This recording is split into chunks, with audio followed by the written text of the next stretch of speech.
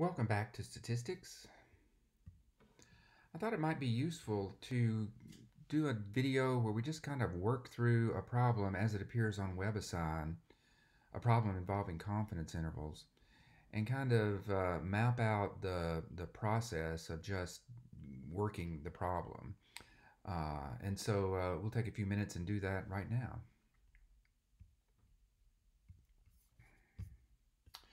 It might be helpful, I think, to kind of summarize what we know about confidence intervals right now. There's really two situations we deal with, right? One is when sigma's known, and here you see the summary of the procedure for computing the confidence interval, and one for when sigma is unknown, and here's that same procedure there. I don't want to oversell this. There's a lot more to it than just the procedures that you use to compute the things. We spent quite a bit of time talking about what confidence intervals mean and how they behave, and that's all important stuff. But the procedures are important too, and maybe having this summary would be helpful. This will be available on our Canvas page, and you can certainly use it, or you could make your own summary. That might be even better. Just the process of summarizing the procedures might help you work your way through them in an actual problem. If you look at the procedures, they're very similar in outline between when sigma is known and when sigma is unknown. You can see that just by the form of the summary, right? When sigma is known, for instance, the margin of error extends from the sample mean, that's in the center of the margin of the confidence interval, and the confidence interval goes from the sample mean minus the margin of error to the sample mean plus the margin of error. And that's, of course, the same for a confidence interval when sigma is unknown. The differences lie in how you compute the margin of error. In the case when sigma is known, it's a critical value z star from the standard normal distribution times the standard deviation of x bar. And that gives you the margin of error when sigma is known. When sigma is unknown, it's slightly different. The critical value now comes from the t distribution with the appropriate degrees of freedom, and that gets multiplied by the standard error of x bar, which is our best estimate for the standard deviation of x bar. Notice for the standard error, s over radical n, we've simply replaced the sigma in the formula for the standard deviation of x bar with our best estimate for it, which is s. And so the main difference is in how you compute the margin of error between the cases when sigma is unknown versus when it's known. So let's take a look at an actual problem. Let me see if I can find it here. And this is in your homework. I put an example problem up, and I would like you to do this. There's only one problem in this example. Let's pop it open. And you'll get different numbers than I have here, but let's go through it with these numbers, and then you can try your own version and see if you get the correct answers. So the problem reads, the latest antidepressant product the latest antidepressant produced is currently involved in the testing process. 8 subjects have joined the testing process where the mean number of days taken before side effects disappeared is being examined. The results are as follows. And then we have those 8 observations. Those are the number of days that it took for each subject before the side effects of the medication disappeared. So you see quite a bit of variation there. 30 days for the first subject, 6 for the second, 24 for the third, and so on. And what the problem is going to step us through is computing a 95% confidence interval for the true mean time that it would take among all patients that take this drug for the side effects to wear off. And so let's begin. Uh, when you see a problem like this, you should really go back and sort of ask yourself, what's the overall picture here? Remember, there's two cases we have to consider so far. One is when sigma is known, and the other is when sigma is unknown. And when sigma is known, we use z procedures in the standard normal distribution. When sigma is unknown, we use t procedures and the t distributions. So in this case, looking through the statement of the problem, there's no information given about sigma whatsoever. And we are trying to estimate a mean, but we don't know sigma. So this would be a situation in which sigma's unknown. And so we're going to use t procedures in that case. And you might want to just make yourself a note about that. Working through and reading a statistics text is often a process of, it's not a spectator sport. I'm just writing down the things that I figure out about this problem as I go, and I would recommend that, you do the same. Okay, so we know it's a t-distribution problem. What's next? Well, let's look at where they take us here. How many degrees of freedom are present in the study? Well, that's certainly a reasonable question. Since it's t-distribution, we have to use the right t-distribution, right? We have to know the appropriate degrees of freedom. And for these types of estimation problems, the degree of freedom is always one less than the sample size. Here, our sample size is n equal 8, and so that means our degrees of freedom would be one less than that, or 7. And so I've gone ahead and made that little note as well to myself, just kind of keeping my ducks in a row, more or less. So the degrees of freedom are 7. Let's see what's next. The point estimate. Okay, what's that? Well, we're trying to estimate the true mean time, right? That all patients would take. If you could look at all patients, what would be the true mean time before side effects wear off?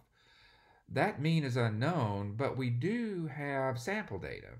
The point estimate is our best information about that true mean given our sample data. Our sample data are those 8 measurements there. So our point estimate would be the sample mean from those 8 estimates, those 8 observations. We've got the use salt button here, so let's use salt to compute that sample mean. So I'm just going to click on the use salt button. Up pops the salt calculator, and there you see our data. And let me go to the descriptive statistics tab here, and we'll take a look at what it gives us. Here we see that the mean number of days in our sample was 18.125. That's the point estimate we're looking for. That's my x bar value, right? So x bar would be 18.125. And I have gone ahead and added that to my sort of little tally sheet of what I know about this problem as we work. So that would be our best guess as to the true mean time. It's our point estimate x bar. I'm going to enter it here, 18.125, and let's move on. The next question is, what is the standard deviation in days of the sample? Well, the data is given to us in units of days, so that's good. We don't have to worry about that. The standard deviation of the sample, let's think carefully about that, because there's several standard deviations that we're interested in, right? There's the standard deviation in the population, there's the standard deviation of x bar, and then when using the t-distribution, of course, we have to estimate that using the standard error of x bar. What is this question asking me for? The standard deviation of the sample. Well, my sample is these values that we've observed. It's those 8 values here. So when they ask for the standard deviation in the sample, they're asking for the sample standard deviation. We can read that off the descriptive statistics table that we computed in SALT. The standard deviation of our sample data is 7.5297. So I'm going to make a note of that. 7.5297. And I'll go back and enter it into the problem here. 7.5297 days. 7.5297. And they asked for 4 decimal places, so that's what I've got. So it looks like I'm good there. And I've also made a note of that, again, in my own little scratch work here. Notice I'm using the symbols that we use in the formulas. X bar for the point estimate, S for the sample standard deviation. Okay, what's next? Well, now, in part C, they're asking me directly for the 95% confidence interval for the true mean. So here, I've got a little work to do. I need to calculate first the margin of error, and then slap that on either side of our point estimate X bar. So here, the summary sheet might be useful. We know we're in the situation now where sigma's unknown. So here's our formula for the margin of error. It's a critical value from the t-distribution times the standard error of X bar, which is our sample standard deviation divided by the square root of the sample size. So we're going to need to compute both of those things. Let's start with the standard error. That's S over the square root of n. Well, I've already got S from my descriptive stats tab, and so I'm ready to compute that standard error. I'll need my sample standard deviation, which is S over the square root of n. So S is 7.5297, and n, my sample size here, is 8. So I'll need to divide that by square root of 8. And so I've gone ahead and started that calculation here on my little scratch sheet. I'm again labeling things with the appropriate statistical symbol. So it's a standard error of X bar I'm computing, and it's that S over the square root of n. So I'll just go ahead and calculate that now on the calculator.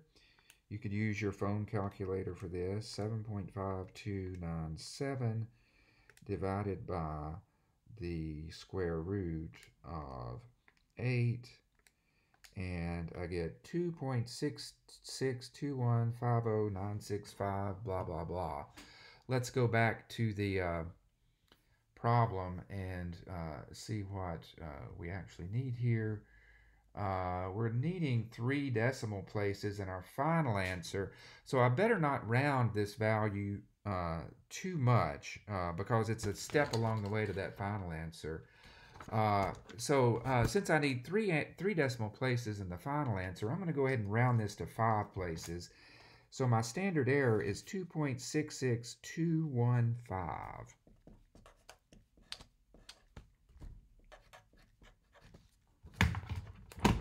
And I hope you can read that. I've just made that computation, finished the computation of the standard error. And I've rounded to 5 places because I'm trying to avoid round-off error, right? I need 3 places of accuracy in the final result. So I don't want to round everything to 3 places right now, because then round-off error would surely build up and throw my answer off. So I'm being a little conservative here, taking 2 extra decimal places. So my standard error is 2.66215. Again, what are we trying to do here? We're trying to compute a margin of error and then the confidence interval.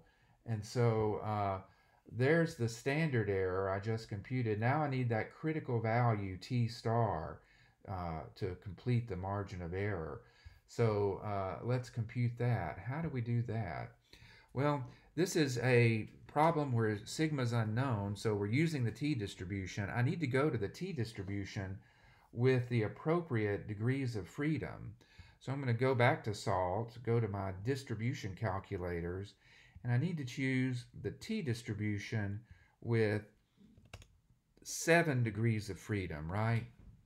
Because my sample size is 8. And for a 95% confidence level, I'm looking for the middle 95% of that distribution. So let me go to the Between tab here and ask for 95% probability in the middle. There you see it, and the answer, your t star value, is the upper bound. It would correspond to this upper bound over here.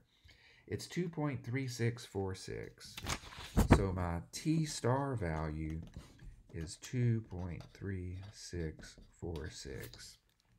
And again, I recorded that value here in my scratch work. And actually, it looks like I recorded it incorrectly. It's 2.3646, not 7. So got to be careful. Every little decimal place matters, right? 2.3646. Okay, I've got t star and I've got the standard error. So now I'm ready for the margin of error. The margin of error is just my t star times my standard error. And so that's going to be my 2.3646 times the standard error, which was 2.66215. And let's just do that real quick. Times 2.3646.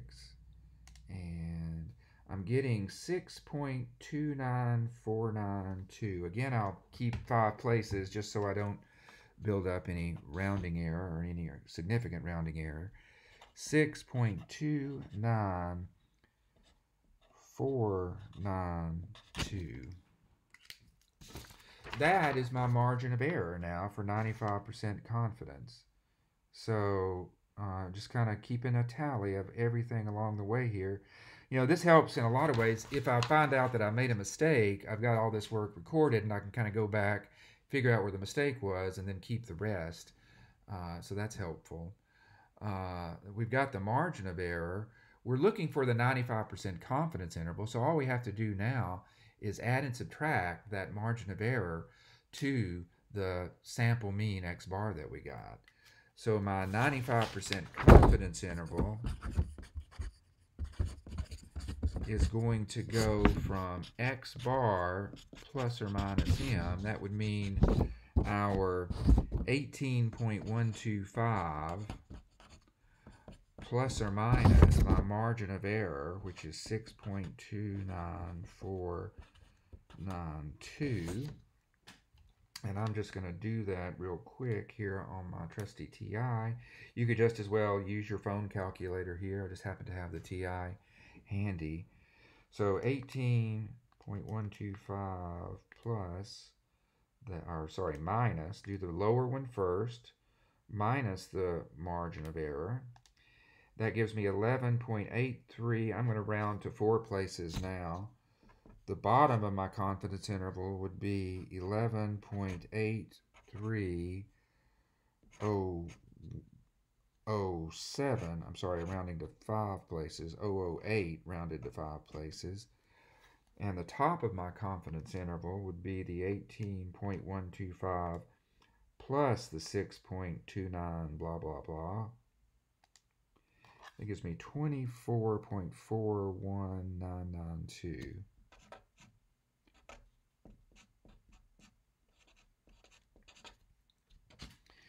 And so here's what I'm getting for my confidence interval. Let's see. Can you see that? About 11.83 up to 24.42 is what I'm getting. So let's go put that in the problem and see how we did. They want us to round our answers to 3 places, so I will have 11.830 up to 24. Rounding that to 3 places will give me 420. 24.420. Okay, so hopefully all that came out correct. And then they have one extra question for me. Interpret the 95% confidence interval. So a confidence interval is about the population mean, right? A confidence interval is the range of plausible values for the population mean at a given confidence level and based on your sample data. Let's see which of these answers makes sense. We are 95% confident that all results are in this interval. Never, that doesn't make any sense whatever. All what results? That doesn't even make sense. We know that 95% of the results will be in this interval.